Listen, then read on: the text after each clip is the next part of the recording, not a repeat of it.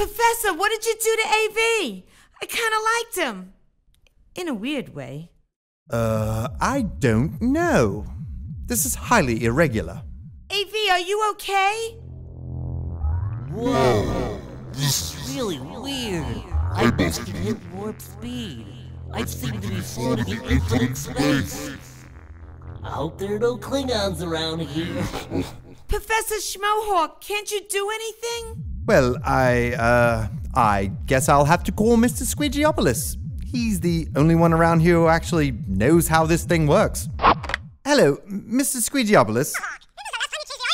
Can you come down to the lecture hall for a minute? We seem to be having a small problem with the multidimensional conformal space projection configurator. Yes, I know you're very busy. I apologize for the inconvenience. But we may have a serious issue with the configurator. You'll be right down? Thank you so much. Goodbye. Ah, Professor Schmohawk, what seems to be the problem here? Oh, Mr. Squeegeopolis, thank you for coming down. As you can see, we are having a bit of problem with... Ach, mein Gott in Himmel! This is not good! Yes, we were hoping maybe you could help us with... He looks terrible! Yes, I know he doesn't look very well at the moment. My poor babies, they have not been feeding you again. Schmohawk, if I told you once, I told you 1,000 times. This is a very expensive equipment, and you must feed the fishy twice each day. Oh, yes, I forgot. You cannot forget these things, Schmohawk. This is a delicate scientific apparatus. But can you help us with one of our students who seems to be undergoing some sort of strange interaction with the configurator? You see, we sent him into a spherically curved three-dimensional manifold, and now he seems to be, well, undergoing some sort of weird distortions. La la la la la la la. Gah! He is hideous! Actually, that's how he looks normally. Oh. Now, about the distortions. There's nothing to worry about. Your student is completely unharmed. In fact, he probably doesn't notice that anything is different. Except maybe the strange glow of his own image coming from all the directions. AV, don't go into the light! Don't worry about a thing, young lady. This young man doesn't see himself moving at all.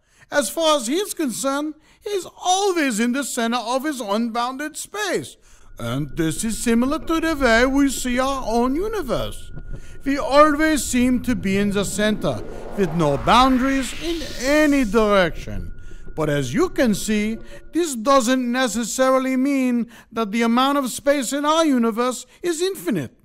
Our universe may be finite, but curved and unbounded, just like AV's space. But why does he keep getting all stretched out of shape? What you are seeing is not AV getting stretched. This is just a distortion caused by the way we are viewing his space. Unfortunately, there's no way to project a curved space like this into our universe without some strange distortions. Professor! I think Mr. Moose Masher has a question. Professor, what do you mean by distortions? Well, let's think for a minute about the spaces we have created. We started with a two-dimensional cylindrical space. This is a good example of a two-dimensional space with some of the boundaries removed. Yes, we started with a rectangular bounded space and then connected the left and right boundaries, so horizontally at least, the space became unbounded. But we needed a third dimension to visualize the left and right boundaries connected together without any discontinuities. A cylinder is a good way to visualize this connection. But, of course, this third dimension did not really exist. It was just a way of visualizing the unbroken connectivity of the two-dimensional space. But this kind of space is not distorted. All the rules of Euclidean geometry are still valid. The toroidal space had a more complicated connectivity. It was also a flat rectangular space, but now the left and right boundaries were connected and the top and bottom boundaries were connected. Even using 3 dimensions, there is no way to show the connections for all 4 boundaries without distorting the space in some way. For example, we can start by forming a cylinder to connect 2 of the boundaries. but then we must also connect the other two boundaries. There is no way to do this without distorting some parts of the space. This means that in order to display the space as a torus, the distance between some points must increase while others decrease or stay the same.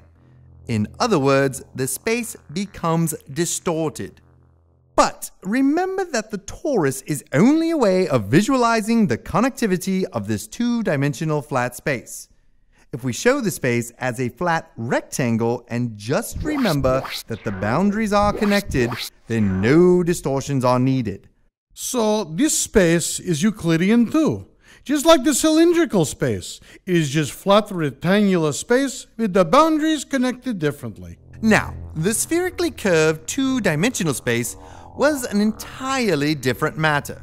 The distortions in this space were not just as a result of the way that we viewed the space. They were actually inherent in the space itself. This is why we call this space curved. In curved space, not all the laws of Euclidean geometry are valid. Lines that start out as parallel eventually cross. The angles of a triangle add up to more than 180 degrees. The circumference of a circle is not equal to pi times the diameter, and so on. When the space is very large compared to the observer, these distortions are small. If you drew a shape on the surface of the Earth, the laws of Euclidean geometry would seem to hold perfectly well unless the shape you drew was very, very large. This is why it took so long for people to realize that the Earth was not flat. That's right. If you draw a very small circle on the surface of a sphere, it is pretty much like drawing it on a flat surface. But as you make the radius larger, the geometry becomes more and more non-Euclidean. In fact, once the diameter of the circle has stretched halfway around the sphere, the circle's circumference actually becomes smaller as the radius increases. Eventually, the circle shrinks back to the original size, but now the inside has become the outside and vice versa. Yes, the same thing will happen with a triangle. Imagine drawing a triangle inside the circle. If the triangle is small, its three angles will add up to about 180 degrees, and it will seem to behave according to the laws of Euclidean geometry. But as the triangle grows, it becomes more distorted. Its angles become larger and larger until the diameter of the circle reaches halfway around the sphere. At that point, each angle is 180 degrees, and the three angles add up to 540 degrees. The triangle now looks just like a circle. As the radius of the circle continues to grow, the lines connecting the three vertices form another triangle. But the inside of this triangle was the outside of the original triangle, and vice versa. The same thing will happen to a square, or any other shape. So on a curved surface, things can sometimes be quite distorted. But here is the important point. When we try to represent curved space as a flat surface, then we create distortions that are not actually present in this space. Perhaps an example would help.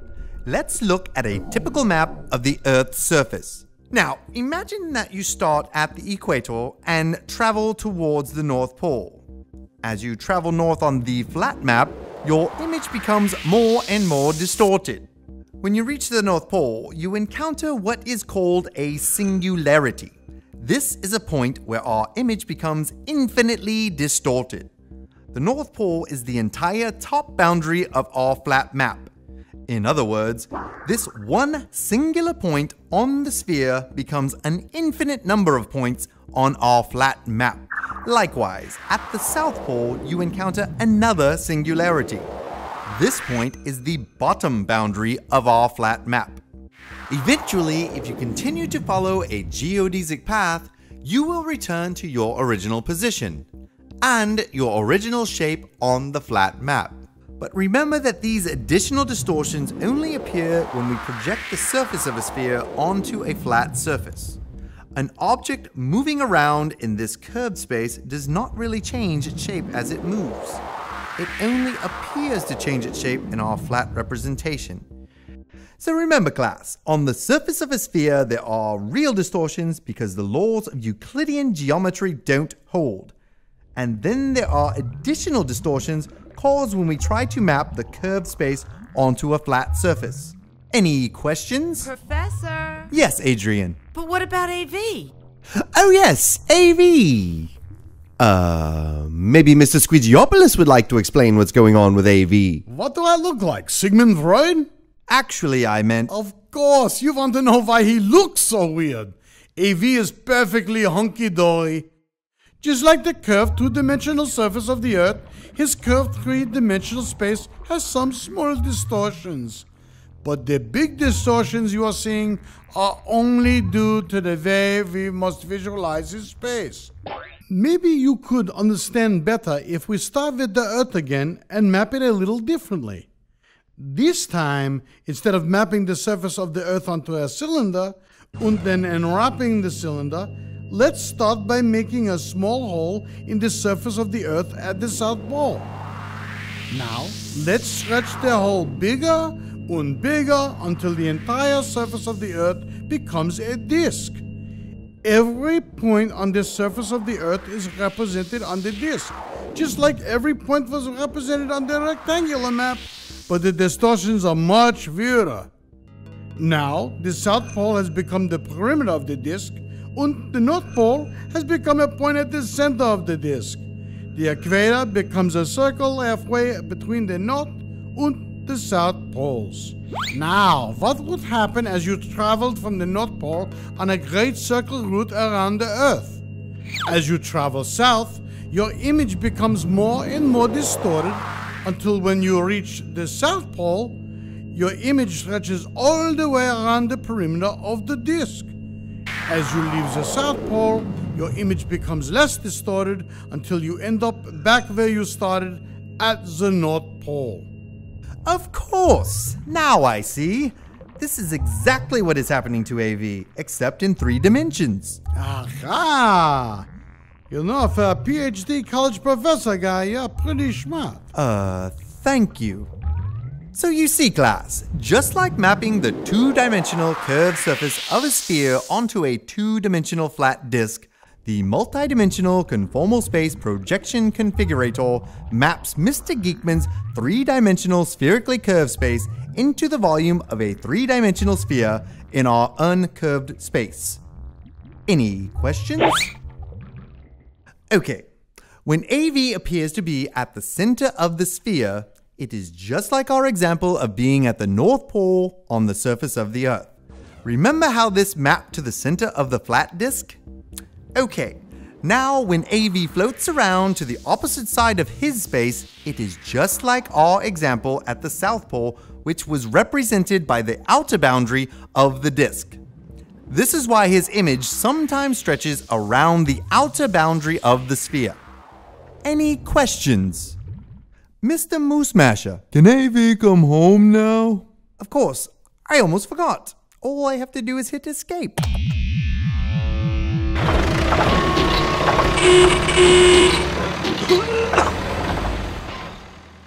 Dang. Smallhawk, when was the last time you changed the oil in this thing? There's no place like home. There's no place like home. Okay, let's fire this baby up again.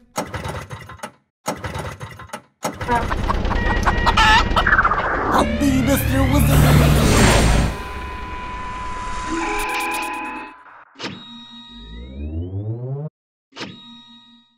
Mommy. Geekman, I never thought I'd be glad to see you again. Daddy? Geekman, you're geek meat. Not Daddy. Well, I guess that was enough excitement for one lecture. I'll see you all again when we present the next in my series of lectures at Why you